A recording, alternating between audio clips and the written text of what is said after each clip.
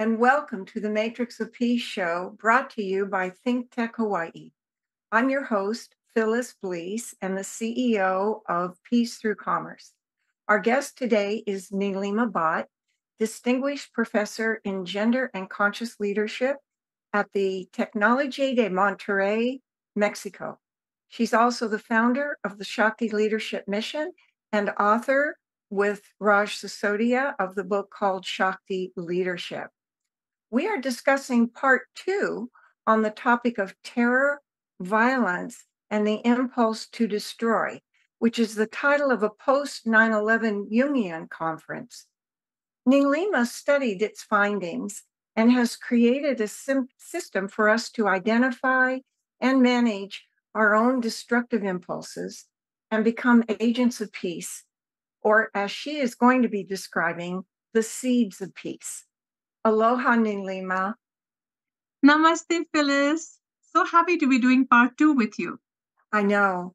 And as a special gift to the audience, I wonder if you could offer a Hindu chant for peace and just to round it out. Of course, in Hawaii, the hula dance and the Hawaiian chant are the ancient ways that Hawaiians tell their stories, pay reverence to nature, and unite, like you do with Shakti Leadership, the mind, body, and spirit with all of creation. They celebrate the beauty of the heart of the Hawaiian people and their love and aloha. So would you begin our show today with a chant from the Hindu wisdom traditions, which are one of the sources for the teachings in today's show? Thank you for the invitation, Phyllis. It's essentially a call to Shiva and Shakti, the divine masculine, feminine principles that sit together in a sacred wedding and union in our hearts, and from where they embrace the whole world, which is us, right? So, right. Karpura Gauram Tarunavataram Sansarasaram Bhujagendraharam Sada Vasantam Hridayaravinде Bhavam Bhavani Sahitam Namami Bhavam Bhavani Sahitam Namami. Om Shanti Shanti Shanti.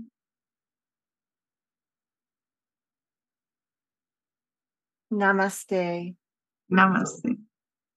And as I said last time, I'm a Shakti Leader graduate. This is my medallion memorializing our values of Shakti. And I've been through the rituals, the learning, and the embodying of what you teach. And I'm certainly looking forward to furthering today's show.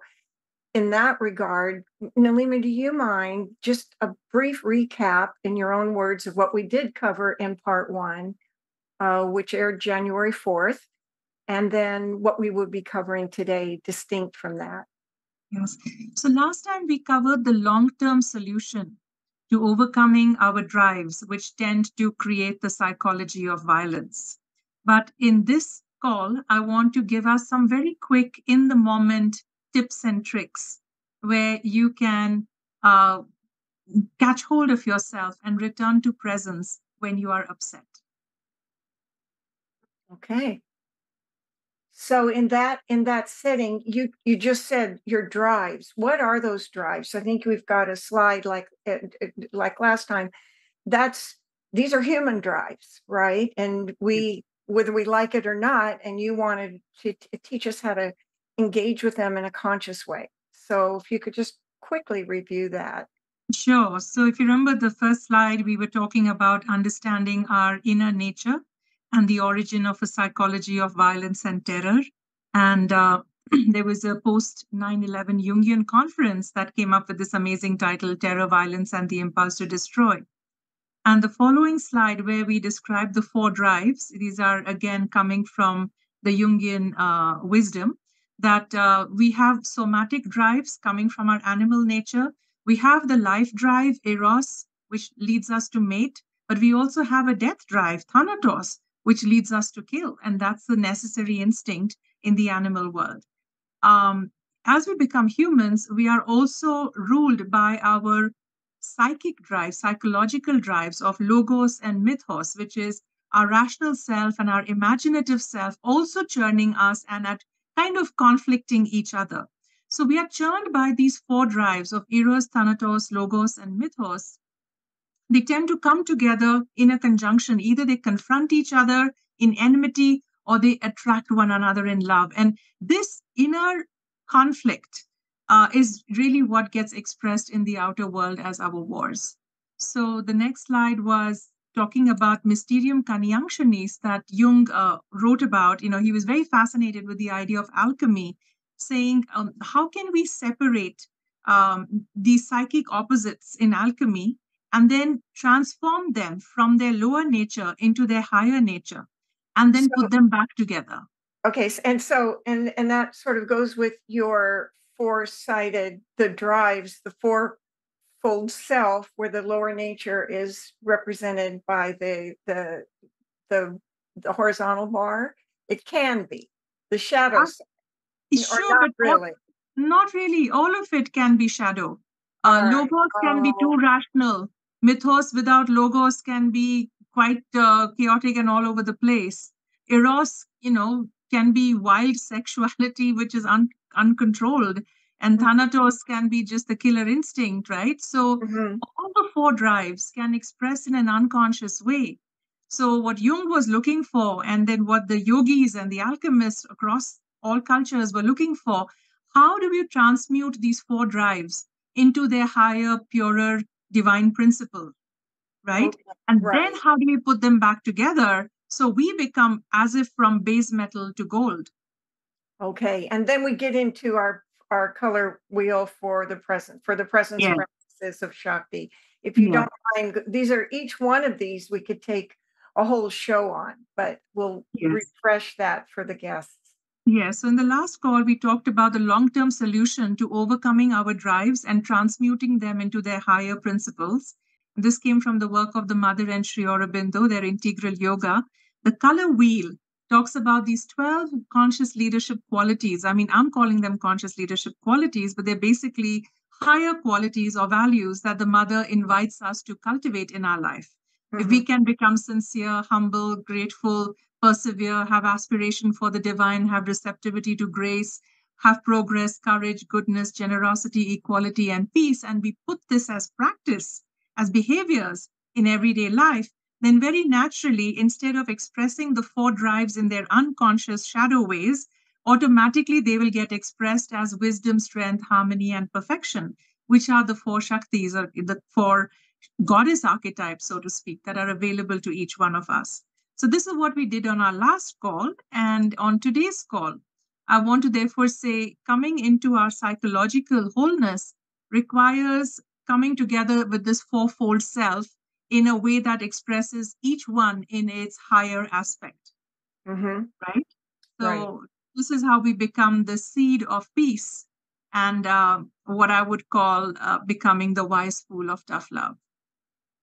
Okay. So we're looking at what looks like a family on the slide with the four drives, but now they're the four powers. And I think what I've learned in getting into psychological wholeness, which you're expressing here, is that's really all that's us, right? All three, our child, our feminine side, and our masculine side.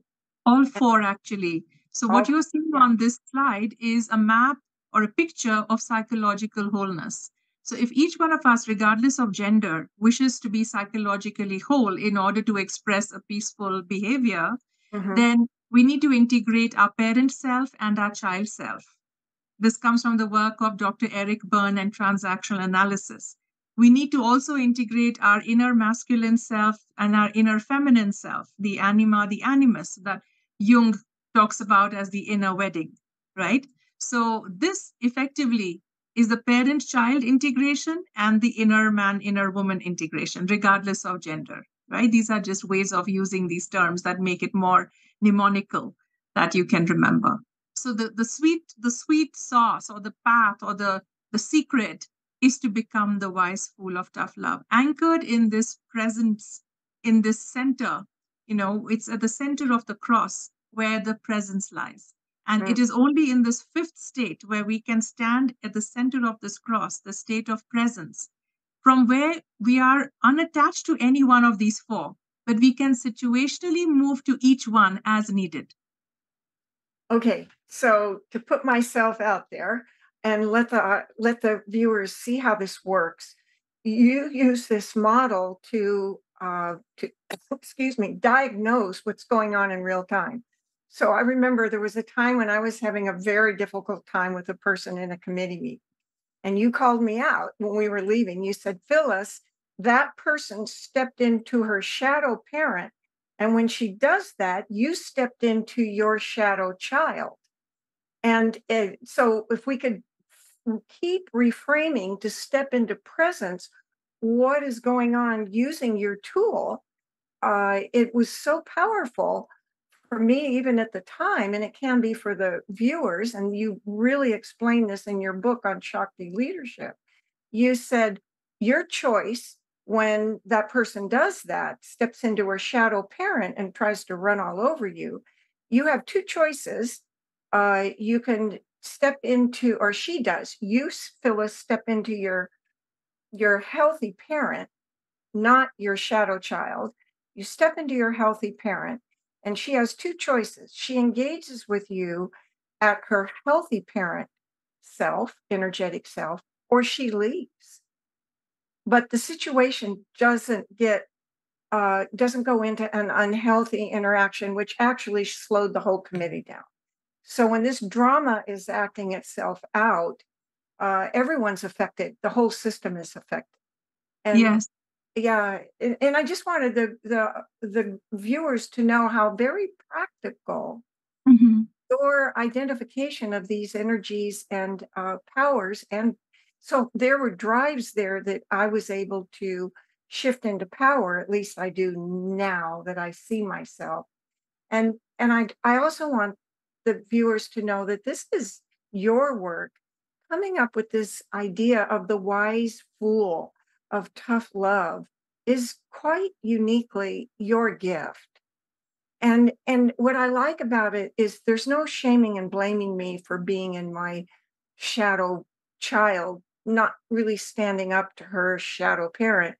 When you talk about fool, I can be foolish, I can be childish. What you're inviting me and others to do is step into our wise foolishness. And Yes. that's the best of both. There's no shaming and blaming. In fact, those energies of being childish and tough are healthy when expressed from a present place in ourselves. And Yes. So childish becomes childlike, innocent, curious, wondering, yeah, right? A yes. sense of wonder. So the childish becomes childlike, which is a very necessary quality. And the fool archetype is considered very sacred in many traditions, especially among the Sufis. Mm. We are meant to be innocent, innocence on the other side of our maturity. Yes. And what I love about where we're going is that as you have been a board member and advisory member of Peace Through Commerce, which has developed this model of society called the Matrix of Peace Whole Systems Model.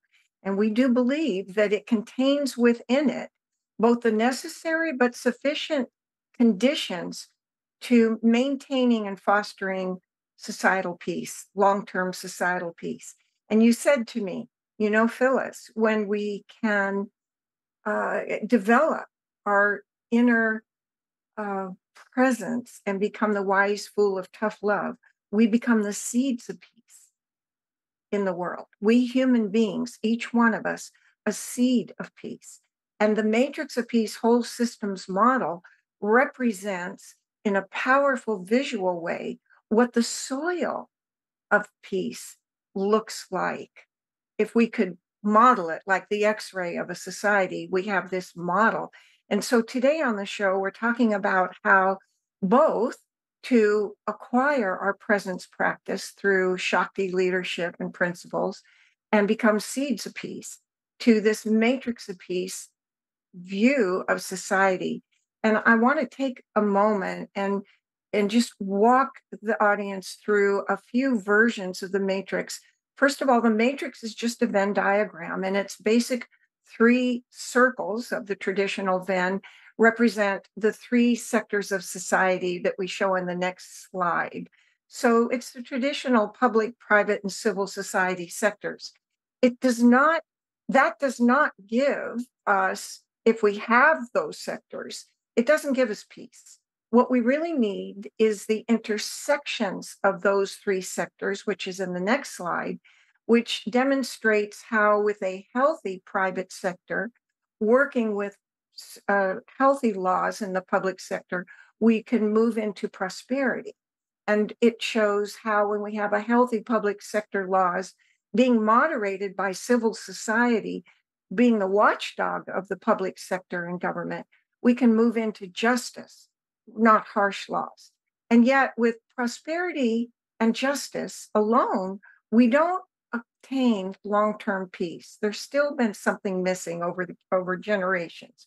It's another way of saying it. You can throw laws at war and terror, you can throw money at it, but in even laws and money don't together settle society into a peaceful, sustainable state.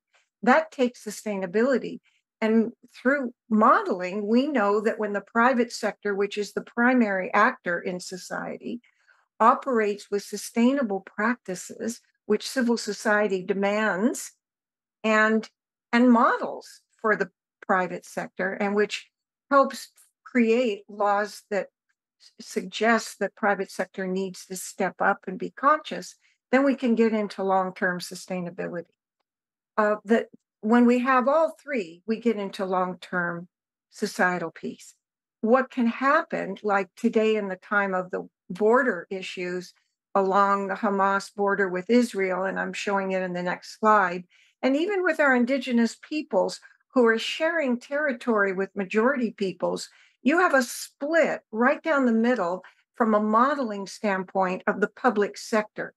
Two societies sharing one territory. And as Abraham Lincoln said, a house divided cannot stand. And so this model shows how very easily we can be living with the results of our actions on the ground, modeling them and showing how this view of a divided public sector cannot form the soil for a healthy society.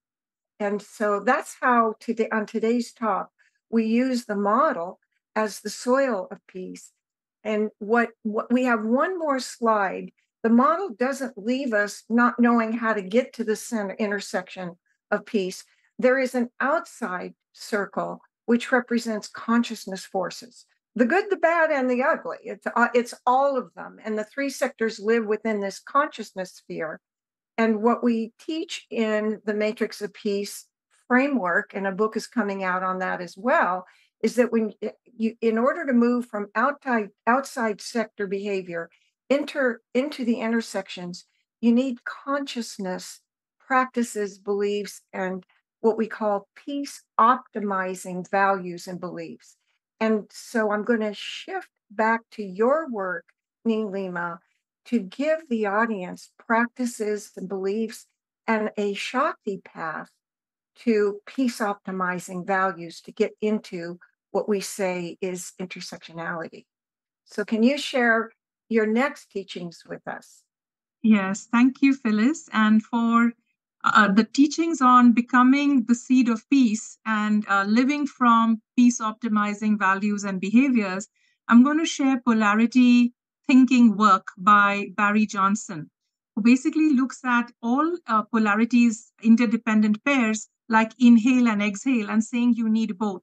And we tend to fall below the line of into shadow behaviors when we fail to leverage one, and we over leverage the other. So, for example, we have a slide for that. Yes, we have a slide for this. So we will look at both the polarities. We said become the wise fool of tough love. So What is tough love? Basically, you want to flex between what you don't want is to block your Shakti, what you want is to fully release your true power. For that, you have to get the best of love, which is your feminine side, and the best of tough, which is your masculine side. Now, both have positive expressions and shadow expressions. So, positive feminine is beautiful. You can read what's up there, empathy, gentleness, inclusion, nurturing, openness, creativity, variety, flavor, trust, vulnerability, harmony, beautiful peace optimizing values and behaviors. Mm-hmm. But when we look at the masculine only in its shadow side, we tend to see it as aggressive, cruel, mechanical, arrogant, insensitive, violent, power hungry, spiritually empty, right? And that's because we've had such a long patriarchy all over the world. This is how we see masculinity nowadays. We do not realize that the feminine too has its shadow side, right?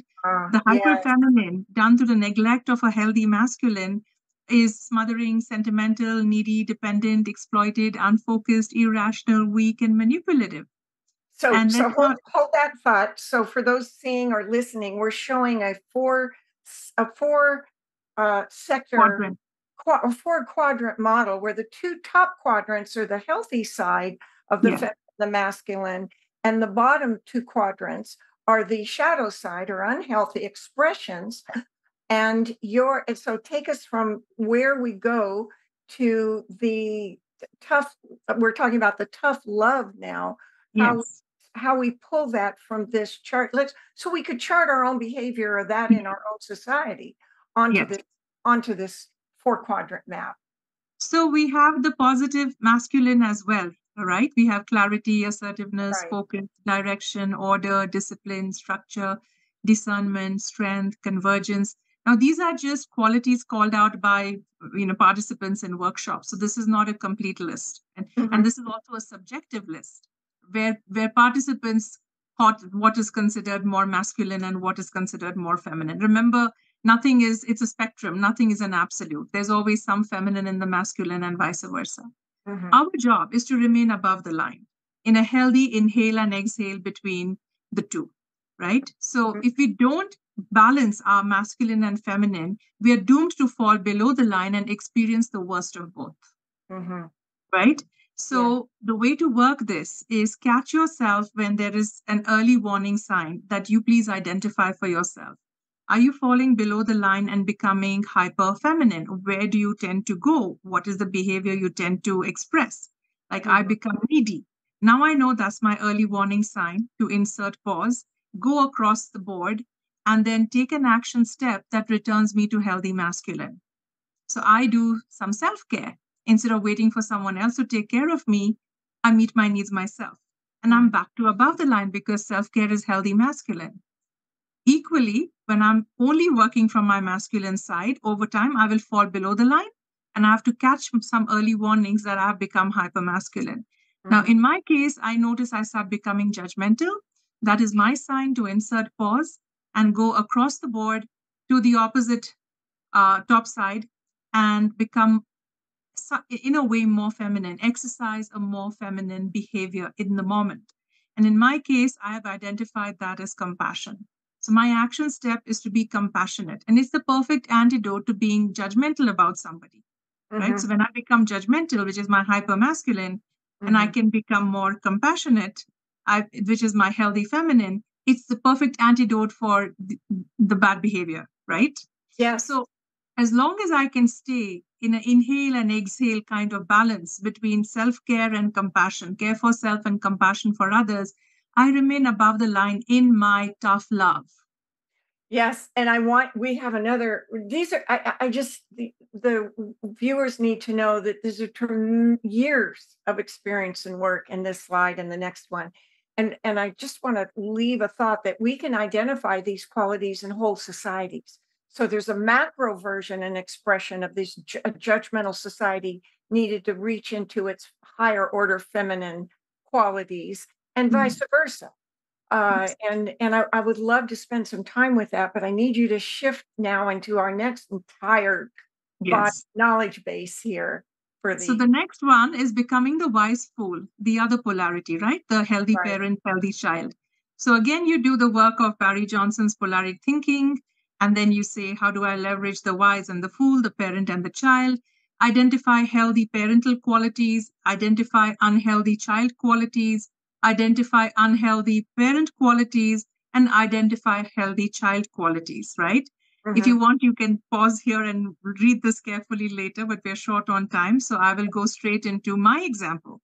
Like to stay above the line in the best of my healthy parent and healthy child, I have to make sure I don't fall below the line when I experience the worst of both, right? So Right. for this, I have identified my early warning when I become too parental, I actually become quite rigid, right? So now when I catch my rigid behavior, I make sure I take an action step that is more childlike. And my childlike quality, superpower is creativity. And it's the perfect antidote to being rigid in my thinking, Oh, right? And I yeah. go above the line. In the same way, when I become too childlike, I become childish because I've neglected the balance with the parent and I start becoming inattentive. I become distracted. I get bored, for example. So now I know when I'm becoming inattentive, I have to insert pause, go across the board, and take an action step to be more healthy parental in my behavior. So in my case, I know a superpower of a parental self that I have is meaning making. I'm very good at making wise meaning from situations. Tell a high quality story of a situation, make me with wise meaning. And Right. it's the perfect antidote to being bored or inattentive because it gets my attention back in the game and do some high quality meaning making. So, in a nutshell, to become the wise fool of tough love, in my case, means exercising care for self, compassion for others, having a sense of creativity and curiosity, and remembering to make meaning from situations. All right. So I'm going to challenge you. Can you, in about 15 seconds, of offer the we have 3 more slides for how people do have resources to do just what you said. I think we've got presence practice. We've talked about that. And Yes, there are activities and interactions that they can get involved in at your website, right? So we show some of those in the next slide. You just touch. I guess I'm doing what I asked you to do because I'm going to have to zero us out in about 10 yes, minutes. But I yes, want people to know they can join Nilima through her website, through long and short term workshops, take a 9-month course to become a Shakti leader. And there are rich resources that are shown there. And then, of course, there's her book, and that's called Shakti Leadership. And Nilima, this has been rich, powerful, awesome. I'm going to have to leave it there for us today. I want the audience to know that you have been watching the Matrix of Peace show at Think Tech Hawaii. We've been discussing the topic of terror, violence, and the impulse to destroy, part 2, which Nalima addressed with the transformational path and practice of Shakti leadership, helping us become seeds of peace to step into the Matrix of Peace model, showing the whole way of creating the soil of peace. I'm Phyllis Blees, your host on the Matrix of Peace show and CEO of Peace Through Commerce. Our guest, Nilima Bhat, is co-founder of the Shakti Leadership Mission. Mahalo, Nilima, for joining us today, and mahalo to our viewers for tuning in. And we'll be back in 2 weeks for another edition of the Matrix of Peace show. Aloha.